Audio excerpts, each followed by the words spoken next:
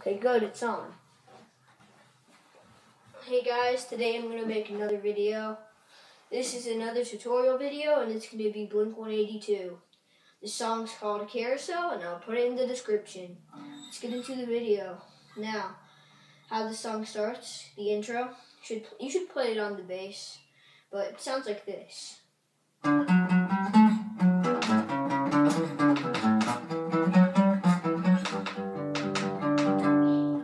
Good.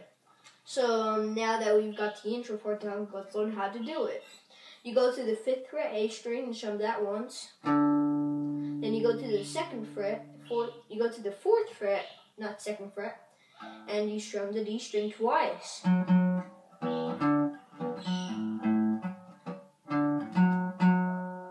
Strum like that. Then you go to the 5th fret D string and strum that once.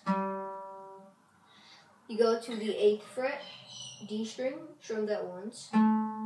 Go back to the 5th fret D string, strum that once. 4th fret D string, strum that once. And you go back to the 5th fret A string and strum that once. Should sound like this.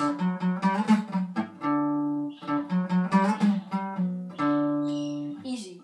Now you go to the 5th fret and strum the low E string. You go to the 4th fret A string, strum that twice. You go to the 5th fret A string, strum that once. You go to the 8th fret A string, strum that once. Go back to the 5th fret A string, strum that once. Go to the 4th fret A string, strum that once. And go back to the 5th fret low E string and strum that once.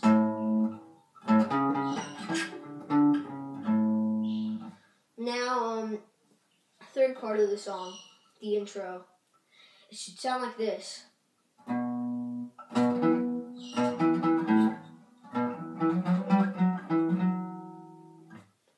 That's the third part. So in total there's 4 parts, but this is how you do it. Go to the 8th fret and strum the low E string.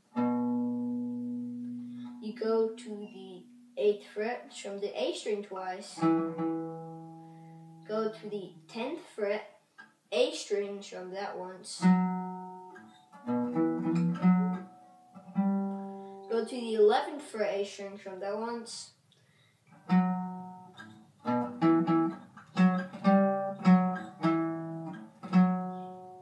Go back to the 10th fret A string, strum that once. Go to the 8th fret A string, strum that once.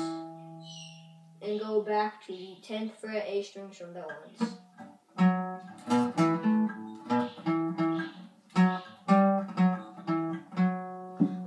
The whole entire intro, the whole entire intro should sound like this.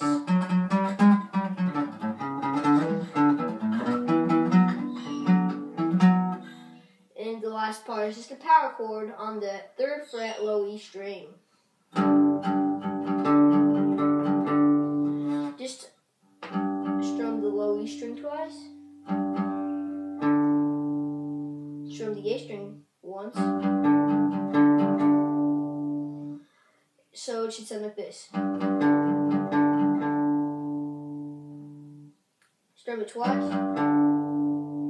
And strum the low E string twice. Strum the A string once. And do that for like 2 times until the last part of it goes like this. You strum the low E string, then the A string. That's the whole intro, so it should sound like this.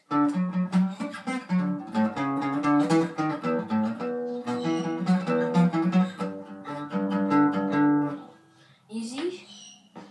Now for the other part of the song, it's still technically the intro, so I'll just play it.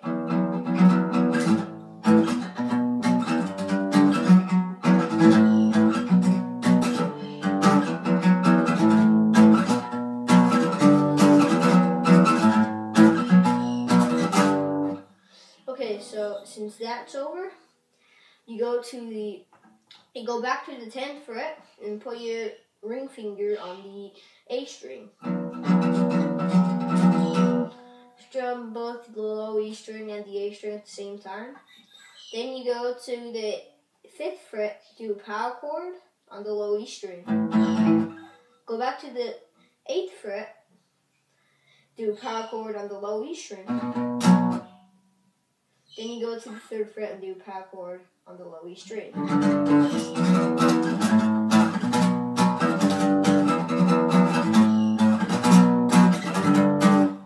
Easy. So now that you've got technically the whole intro part done, this goes into the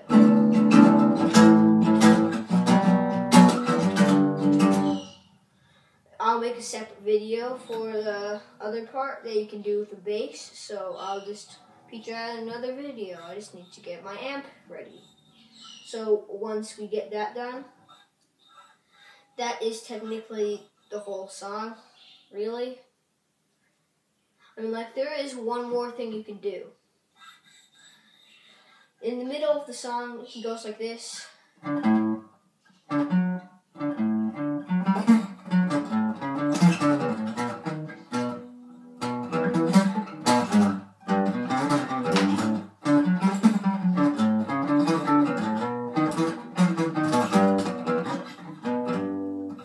Yeah, so it sounds like that.